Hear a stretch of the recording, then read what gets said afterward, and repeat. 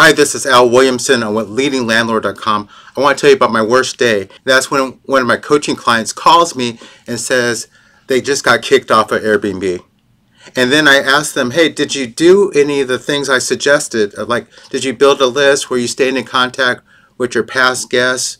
Were you trying not to be overly reliant on Airbnb?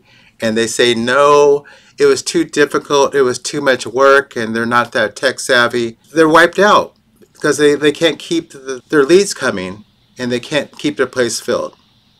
So when I was watching this video by Jesse Vasquez, and you got to subscribe to him. He's great. He's talking to Mark Simpson, and they were going over some new updates for Airbnb. And Mark let out this great idea. He said Airbnb has a new update coming where they're letting you put links in their automated messages. That means when someone books your place, you can have a series of messages go out automatically at scheduled times.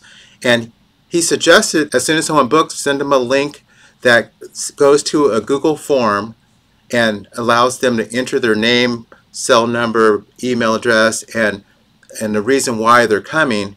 And then you can automatically build up a list without any sweat, and it's super simple.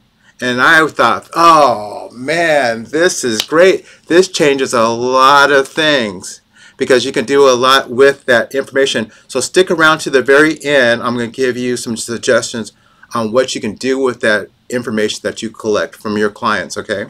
Now this is going to be a full tutorial because I wanted everyone to have this information, and I'm making it for free. Usually I would only share with my people that I coach, but I want to add to the community. I want to help people become less dependent on Airbnb. Yes, use them, but you need a backup. Okay, you need a backup strategy. So I'm going to do this in 3 parts. I'm going to share with you how to create a form. You're going to do that first, and then I'm going to show you how to incorporate that into your automated messages that you already have on Airbnb. And then you're going to invite your future guests and your current guests to fill out that form. All right, here we go. You're going to open up a browser. You're going to go to search bar and type in forms.google.com. I'll show you an overview of mine first. I call it the new guest form, and then I have a little note here that says, please complete to speed check-in and help us provide you with the best experience. And then I ask for the email, their first name, their last name, cell number, and then here's a little question here that says, please tell us what's bringing you to town so we can offer suggestions that will help you better enjoy your stay. So that is the part where you can get some information to help you understand what's bringing them to town. So, okay, let's start here on forms. You can hit this new form here, and then you want to give your form a title. We can call it the client intake form.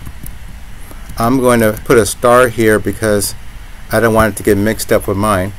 Then go up right here at the title and click on it. It's going to give you the same thing as in here, so you can name your form.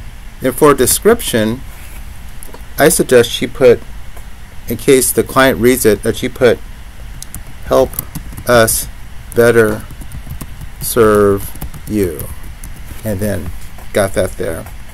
Now for the first question, you want to click on that right there and then type in their first name.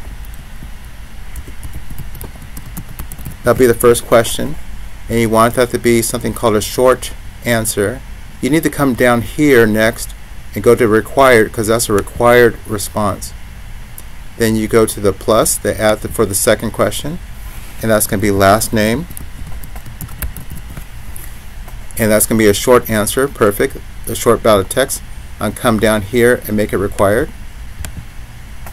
I'm going to go to the plus again, add another question, and this one's going to be email address, and then of course that's a short answer, and that's going to be mandatory. I'm going to click there. Then the next question is going to be cell number, and that's going to be a short answer. It's going to be required. Then my next question, we're going to change it up here.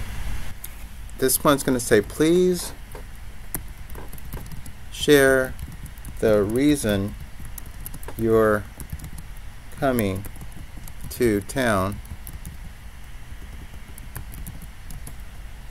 so we can suggest things for you to do that will help you enjoy Sacramento.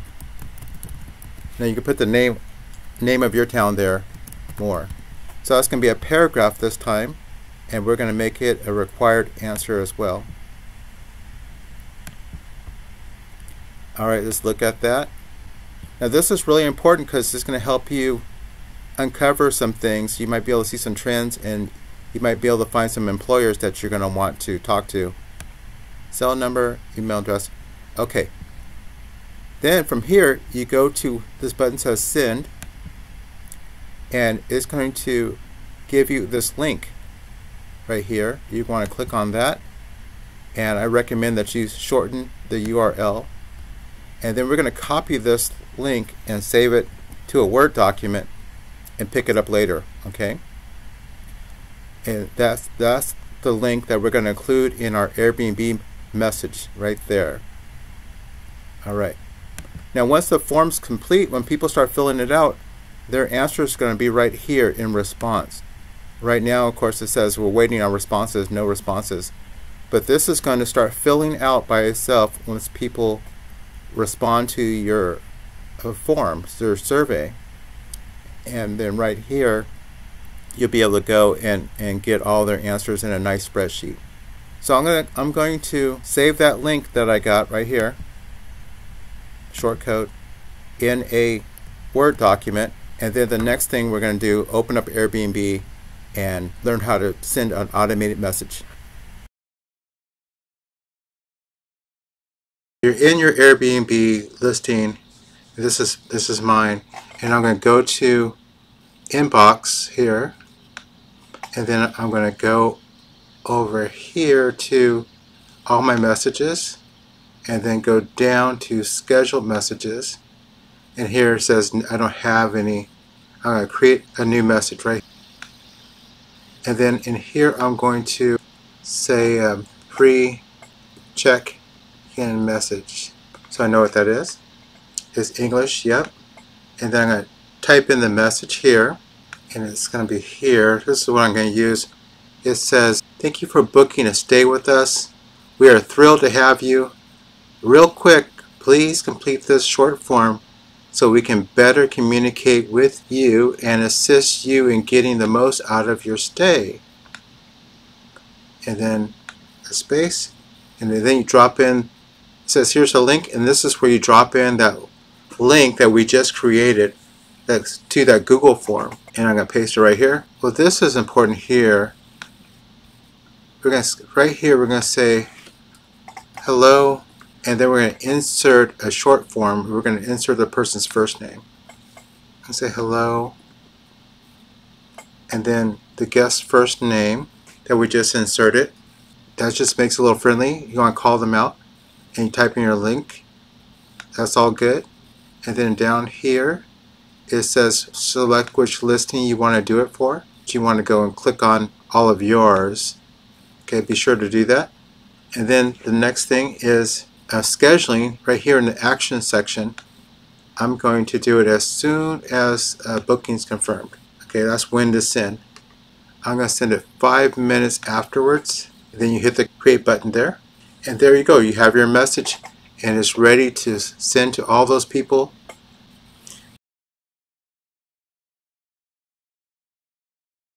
Now the third part of this is to send this message to your current guest and also to those who are incoming.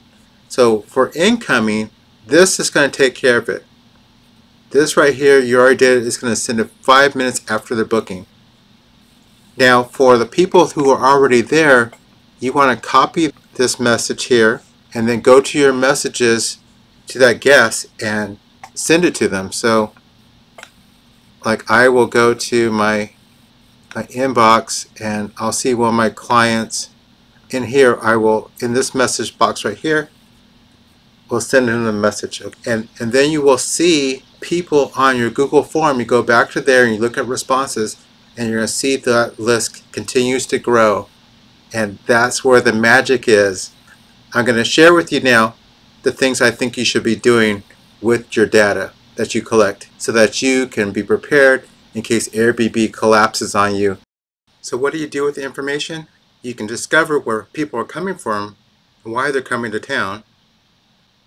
You can also recommend places for them to eat and get commissions from those restaurants, and then direct booking lease agreements, get referrals. So there you go. You can build your list so that you can become less dependent on Airbnb automatically. Just follow those 3 things. And if you like this video, if you feel it helps you, give me a thumbs up and subscribe, and I'll see you on the next one.